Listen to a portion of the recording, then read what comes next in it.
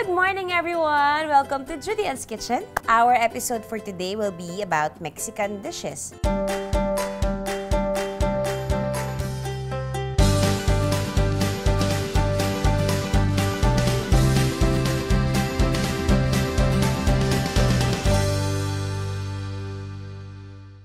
Gagawa tayo ng beef tacos. Actually, madali naman talagang gumawa ng beef tacos kasi may mga mabibili na kayo ng mga ready-made packs or sachets sa mga groceries na may taco seasoning mixture na siya. Or kung minsan nakalagay siya sa mga bote, nakalagay taco seasoning, that's okay lang naman din. Butter, unsalted, meron kayong ground beef, and bigla kang nagutom or bigla kang may darating na bisita. This is one recipe na napakadaling gawin. And kung hindi maubos, lagay mo lang sa ref. Pwede siyang tumagal for a week. Yung taco shells na gusto ko yung bubbly. May extra siyang crunch pagka kinakagat. Yung corn kasi kapag medyo nabasa na siya, nag-moist na siya, nagiging makunat na siya. Gagawin muna natin ang ating taco filling. Filling. So, meron tayong tacos, beef tacos. Meron tayong crispy fish soft taco. And avocado, guacamole, and chips. Again, a bit of olive oil para hindi masunog yung butter. Tatandaan niyo yan. Ilagay natin yung garlic. So, siguro mga 3 cloves of garlic yan. Chopped or minced. Hindi kailangan na uniform sizes. It's okay. Then, gagawa tayo ng chipotle aioli. Yan ang magiging dressing or sauce ng beef tacos natin. What are the important ingredients of Mexican dishes? Of course, cilantro, cumin, lime, tomato sauce, soy sauce, chipotles, and adobo sauce. Meron na kayong mabibili niyan sa mga groceries dito, pero very, very selected groceries. Kung may mga kaibigan kayo abroad, meron niya nakalagay yung chipotle and adobo sauce. Onions, lagay natin lahat. Inuna ko yung beef tacos kasi kailangan pang mag-reduce yung sauce nito eh. Sa crispy fish naman, masarap gumamit ng catfish. Kung hindi kayo takot sa catfish, pwedeng haddock or dorfish. Again, isisweat natin ito, ika-caramelize natin to. Hindi ba ang Mexican dish? Pag napakasarap niya, tapos homemade, meron kang satisfaction na nararamdaman na hindi mo naiintindihan kasi binibili mo siya, kaya-kaya mo naman itong gawin sa bahay. Ground beef, iba-brown muna natin siya bago natin ilagay ang soy sauce. Pepper. Always use freshly ground peppers. Kasi iba pa rin ang lasang na ibibigay ng freshly ground kumpara sa mga nakabote na naka-ground ng pepper. It loses a lot of flavor and the smell. Marami yung factor na nawawala sa kanya. So, magkano lang naman to. At saka, hindi naman napapanis ang pepper mill. Yan natin siya mag-simmer dyan. Lagyan ng salt. Pag nag-brown na yan, lalagay natin ng soy sauce and tomato. Diced tomatoes in can. And while we're waiting for you, let us make our guacamole. Hindi nyo siya kailangan pare-pareho. Alam niyo yung parang ginagawa sa mangga para maging flour pag ginanon. Ganon din siya. Ang dali-daling gumawa ng guacamole. Pwede pa natin itong lagyan ng corn. Let's add some corn. I don't want na ang guacamole ko ay mushy kasi ang pinaka-star naman talaga ng guacamole, syempre avocado, di ba? So gusto ko, pag ginanon ko siya ng chips, may avocado akong nakukuha. Dati, di ba, ang sabi nila, ang avocado mataas ang fat content niya. Totoo naman. But it's good fat. And kailangan natin ng good fats, especially pag nag-workout. Kasi iyon yung magbibigay ng energy sa atin, yung good fats na yan. That's why, unfair na ginajudge natin agad ang avocado. Guys, do not judge avocado. Mukha lang siyang mataba. Pero yung loob niyan, napaka-healthy. Yan ang mga kailangan natin. Huwag mo lang lalagyan ng asukal at lalagyan ng gatas. Hindi na siya healthy. Pero, pag ginawa mo siyang smoothie, tapos yogurt ang gagamitin mo, and you use your honey, superfood na siya. Good food din kinakain mo. So, ang sinasabi nila, when you work out and you burn fat, ang gusto mong ipasok sa katawan mo ay good fat. Ang calories nito, hindi siya magiging taba sa katawan. Magiging siyang energy. Onions, tomatoes. Pag stinner natin siya, huwag masyado. Kasi matudurog ang ating avocado. Light soy sauce. Brown sugar. Lalagyan ko lang siya ng fennel pollen. Kasi meron ako. In-order ko po siya online. Hindi naman siya ganun kamahal and marami naman yung yield niya. So, it's nice na, alam niyo, pag may nakita kayong fennel pollen, kung nasa naman kayo, maganda rin siyang panlagay-lagay sa mga ganito Mexican foods. Or just, you know, play with it, with the flavors. Hindi mo ganun babato-bato mo para paglaruan, Fennel pollen. Cumin na lang. Add chili flakes. Lagay natin ang ating tomatoes. Okay. Garam masala. Meron na siyang cumin, cardamom, cloves, black pepper, coriander. So, perfect siya for our tacos. Yes, ganyan po karami para malasahan mo ang mga Meksikano. Ay, hindi. Malasahan mo ang pagka-Mexican niya. Ano ba sinasabi ko? So, hayaan natin siya mag-reduce. Tapusin natin yung guacamole natin. Salt. Yung iba nilalagyan ng roasted pineapples or mangoes. Ako, gusto ko lang siyang lagyan ng corn. Another tip, use your tongs para mas madali siyang higain. Diba? Pwede niyo pang ganyan para mas maliit pa. Dadagdagan na lang natin yan ng cilantro. Ang lungkot-lungkot ng cilantro ngayon. Nakakainis. Nung binili ko kaya siya sa palengke, ganyan na siya kalungkot. Tapos wala nang ibang meron, so wala na akong choice. Sinamahan ko na lang siya sa kalungkutan niya. Wawa na, wala siyang friend eh. Cilantro ang bubuhay sa ating Mexican dish. Napapansin niyo ba yung mga recipes na ginagawa ko, yung pangbarkada, o kaya yung pang binge watching ng Netflix, or no-brainer na food? Kasi sa tunay na buhay, na komplikado yung mga desisyon na kailangan mong gawin, gusto mo na lang umuwi sa bahay at magluto ng hindi komplikadong pagkain. Tama ba ako?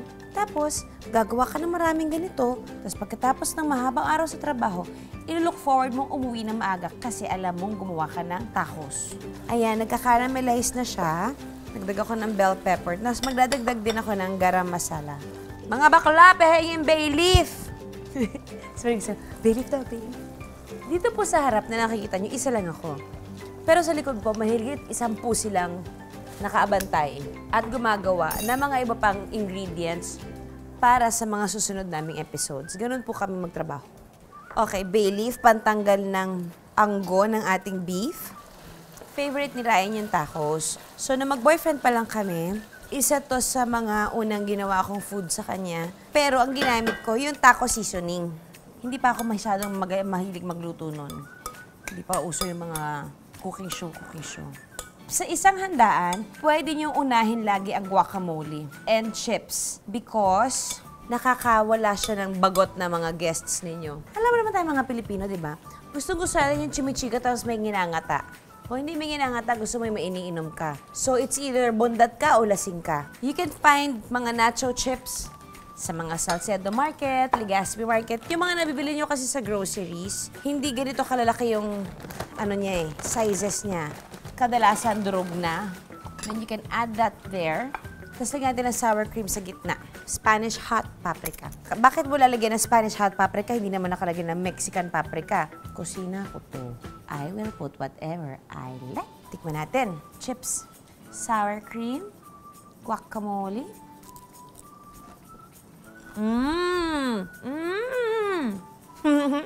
Ay, ang sarap.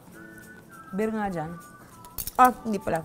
Margarita, please. Or mojito. And then, since gagamitin natin ang ating tinatawag na griddle, lilinisin natin yan ang ating griddle pan just to make sure na yung past niya hindi sasama sa present. Remember, pag tinanggal nyo sa supot yung flour tortilla, kailangan may damp towel sa ibabaw kasi kung hindi, hanggang ganyan siya. Nahanginan kasi siya. Fish. Hatiin natin para maging bite size siya. This is dory fish. Kaya natin dyan. Salt, pepper, garam masala, garlic, lime, milk, konti lang. Para lang mag-tenderize yung ating fish. Para hindi siya fishy, lalagyan mo siya ng milky. Okay, ketchup. Lalagyan ko na siya ng tabasco, tapos ready na siya. Gagawin muna natin yung ating chipotle seasoning.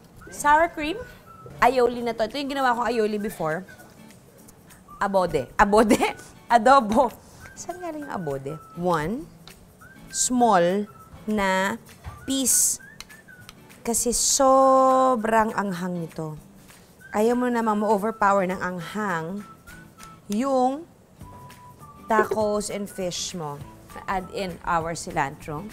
Sama ko ng stems, kasi may lasa din yan. Then we'll just add a bit of milk para ano siya, thin. Tada! May sauce na tayo. Lagyan natin ng tabasco para na may anghang na siyang ka-join. Siguro mga 1 teaspoon. And then adjust na lang kung gusto niya pa mas maanghang. Patayin ko na siya kasi tapos na siya. Gagawin tayo ng ating battered fish. Flour, about a cup. Para mag-crisp yung batter natin, gamit tayo ng rice flour. Siguro kung 1 cup yung flour, half cup lang yung rice flour. And again, hindi porket batter siya, hindi mo siya isi-season. You also have to season your flour. Always. Lahat yan. Yung egg, flour, breadcrumbs, bawat sa kanila dapat naka-season properly. Tonic water, kasi dyan manggagaling yung bubbles natin. Yung malapot lang ha. Huwag masyadong malabnaw kasi kailangan dumikit siya sa fish natin. Paprika. Just a bit. Para lang may kulay yung ating fish pag naluto. Make sure na ang ating oil ay sobrang init. So, let's say isang tao makakaubos ng 2 tacos. So, 2 tacos na ilalagay nyo dyan. Look kung gano'n siya ka-bubbly. Ang ganda niya. Cabbage to na finely shredded. Cabbage kasi pag pang party, mas okay yung cabbage kasi mas mura kesa sa tinatawag na lettuce. But, kung ikaw lang mag-isa, doon ka na sa lettuce. Tomatoes, tacos, filling, onions. Itong tacos na to, homemade to ha. Huwag nyo itong ikumpara sa mga restaurant style na tacos kasi ganito kami mag-tacos sa bahay. Tignan natin ang cheese. Ito, torch natin yan. Mag-heat na tayo ng flour tortilla. Tinatawag na fish. Tignan nga natin kung mabubuo. Bumuo siya! Mabilis lang yung luto ng fish kasi soft flesh siya. Ayaw mong mag-dry out siya. Habang iniinit natin ang flour tortilla natin, iiwasan natin yung supot. Okay! Proud of my fish. Ating ginawang sauce kanina, I'm sorry. Hindi ko pabibigyan ng justice itong cilantro na to. Pero hindi ko na siya kayang pagandahin. Wala na talaga. Malungkot na yung cilantro. Pero maganda yan pag buhay na buhay, tas kaganon siya.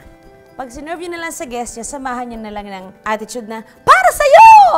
Yan, dapat ikaw na lang yung buhay kasi patay na yung cilantro mo. Dapat ikaw alive. Gets natin iti? May ginawa ang mga anak ko, kitchen hack.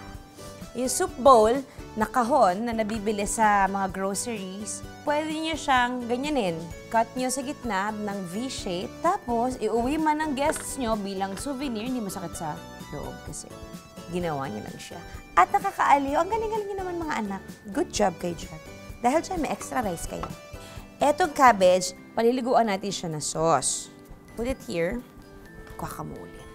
Pwede nyo pa itong lagyan ng mangga if you want it to be a bit more fresher. Slices of lime on the side. And there you have it! It's done! Our beef tacos, guacamole, and nachos, and our crispy fish soft tacos. Ayan na ang ating Mexican-themed snacks.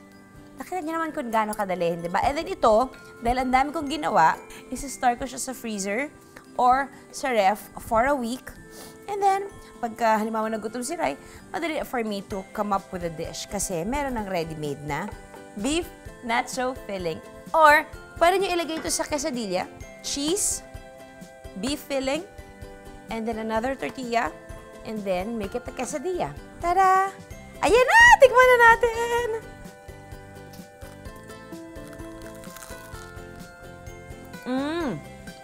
Ang crispy ng fish, basang-basa yung braso ko kasi doon sa guacamole. Ang sarap. So, there you have it. Our Mexican-themed snacks for today. I hope may natutunan kayo.